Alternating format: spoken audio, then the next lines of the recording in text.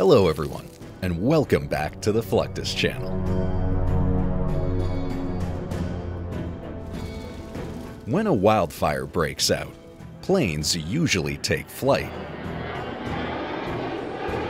Fighting the flames from the air is the quickest and safest solution for large-scale burns. Aerial firefighting can be particularly effective in controlling fires in remote or inaccessible areas. Pilots also provide an eye in the sky, informing crews on the ground about the fire's movements and spread. Plus, more planes these days are equipped to fight fires.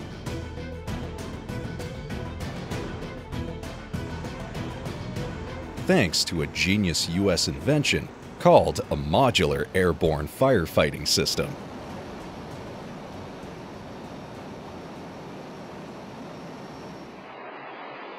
The MAFF system was first created in the 1960s, but has greatly evolved to become more efficient and accurate. The original MAFF system, or MAFFS 1, was developed by the United States Forest Service. It consisted of a series of tanks containing water or retardant mounted inside a cargo aircraft, typically a C-130 Hercules.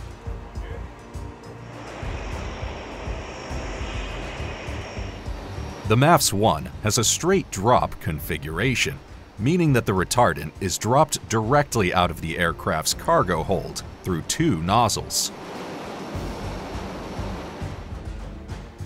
This configuration allows for a wider coverage area, but it is also less precise. As firefighting technology evolved, the MAFFs did too. The newer version of the system, aptly called MAFFS 2, internally turns the pipe towards the plane's side door. Then, a small attachment shoots the water or retardant out.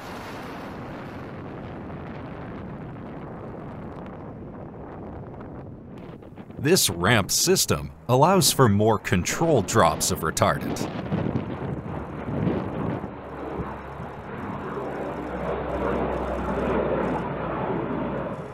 MAFFS 2 also has a greater capacity than MAFFS 1.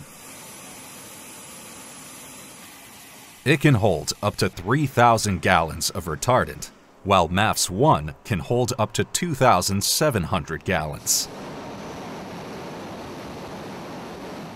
MAFFS 2 is also easier to install and remove than MAFFS 1. This means that it can be used more flexibly and can be added or removed from an aircraft more quickly. Whether System 1 or 2 is being used before the aircraft takes off, it must be calibrated to ensure that the correct amount of liquid is dispensed. This is done by spraying the liquid onto a calibration pad on the ground and adjusting it as needed.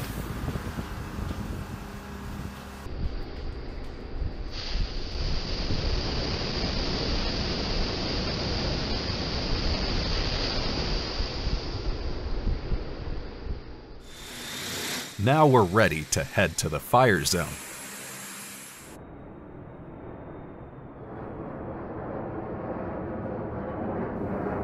Once in the air, the aircraft approaches the wildfire at low altitude, typically between 150 and 200 feet above the ground.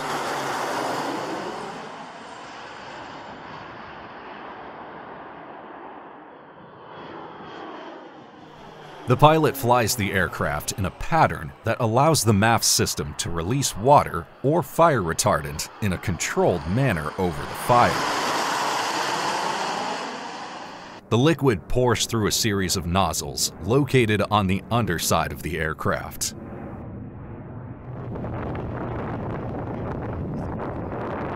This ensures that it all hits the ground in a specific pattern that will maximize its effectiveness.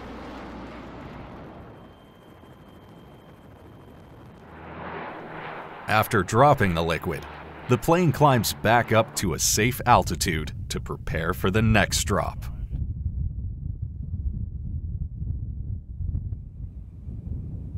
This process is repeated until the fire is under control or the aircraft runs out of liquid.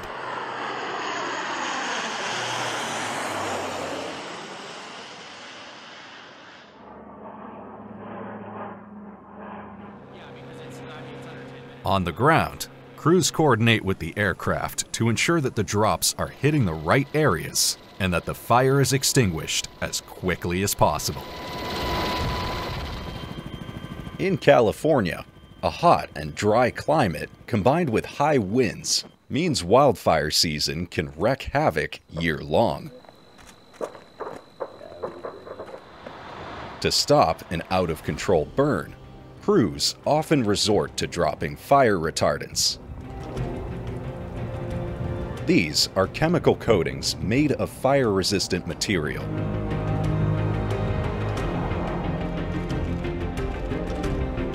Retardants are useful in protecting homes and infrastructure in the path of a wildfire. By coating the area around a structure with retardant, firefighters can create a barrier that can help prevent the fire from reaching the structure.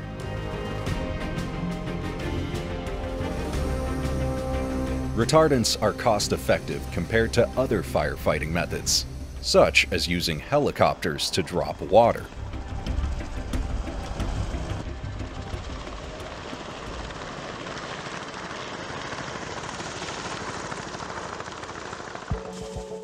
This is because a single plane can cover a larger area with retardant, and the material can be applied more precisely.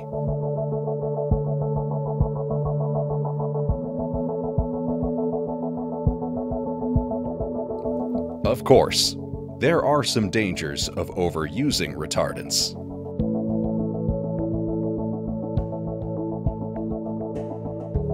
The chemicals contaminate streams and other bodies of water, which can be harmful to fish and other wildlife. There are also potential health risks to humans. Breathing in fire retardant can result in respiratory problems and other health issues.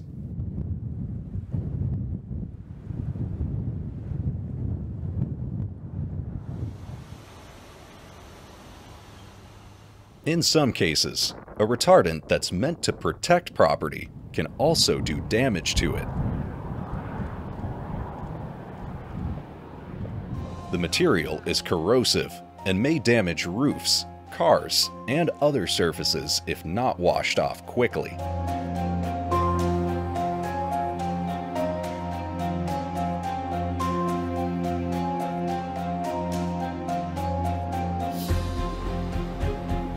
Overall, wildfire retardants are a valuable tool in fighting wildfires in California and beyond.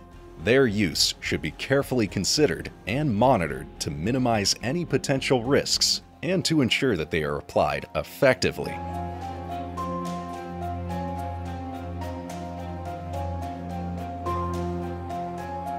One of the planes often used to drop retardants is the Bombardier,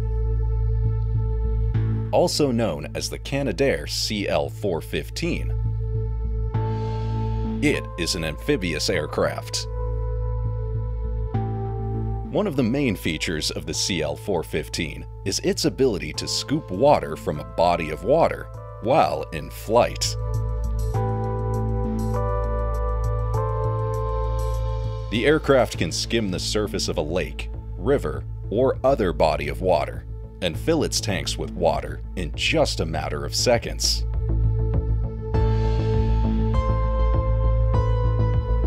This allows the aircraft to make multiple drops on fire without having to return to a base to refill. The CL-415 can drop up to 1,620 gallons of water per load. This amphibious ability means this plane is perfect for fighting hard-to-reach fires.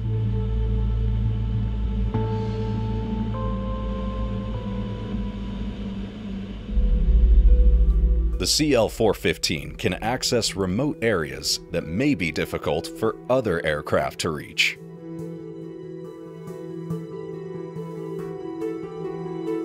The number of lakes available in Canada makes it the preferred aircraft to use. When not dropping water, pilots and crew in the CL-415 are essential for airborne observation of wildfires. While flying over a fire, they can relay information to ground crews about the location, size, and behavior of the flames. This can help firefighters develop strategies to extinguish them.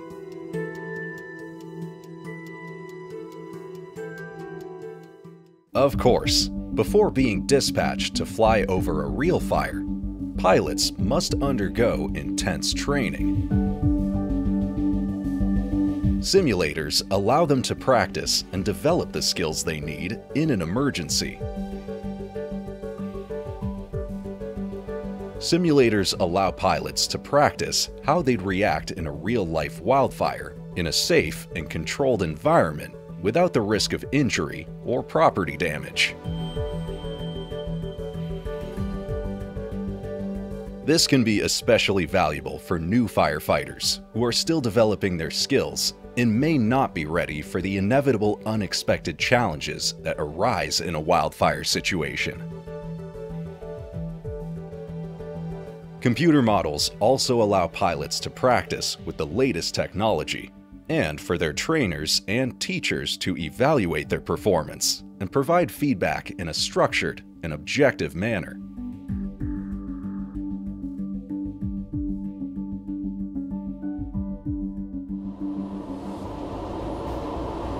Speaking of the latest technology, NASA now has a high-flying solution to track fires.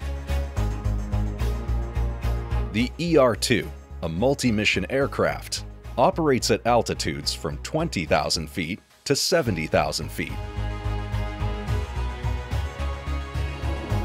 That's twice the altitude of commercial airlines.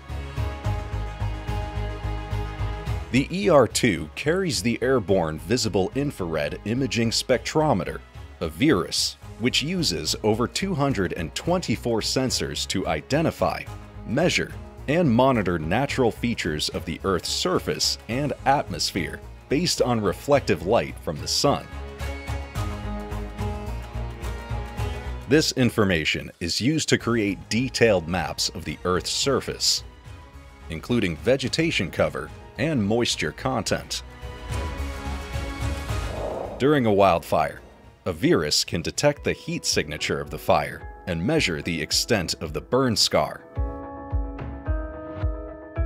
This data can be used to track the spread of the fire and assess the damage caused. A VIRIS can also be used to map the vegetation recovery in the affected area after the fire has been extinguished. In addition to a VIRIS, the ER-2 also carries other instruments that can be used to monitor wildfires. These include the Cloud Absorption Radiometer, or CAR, which can measure the amount of smoke and other aerosols in the atmosphere. Furthermore, the high-altitude monolithic microwave integrated circuit sounding radiometer can measure the temperature and moisture content of the atmosphere. Overall, the ER-2 plays an important role in providing valuable data for wildfire management and helping to protect communities from the devastating effects of these natural disasters.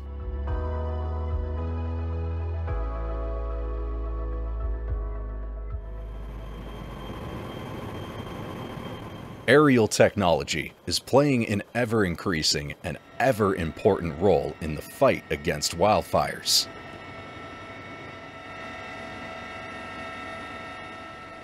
From the mapping imagery produced by NASA's high-altitude research plane, the ER-2, to the bombardier aircraft that scoops up and drops large quantities of water with the self-contained firefighting system known as the MAFF system. Together, these tools provide critical support in the effort to combat wildfires and protect communities and natural resources from the devastating effects of these natural disasters.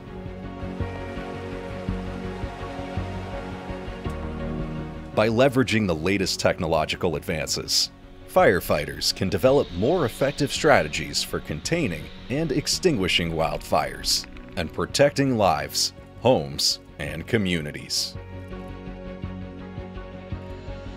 That's the end of this video. I hope you enjoyed it. Make sure to subscribe to this channel so you don't miss any of our new content. See you next time.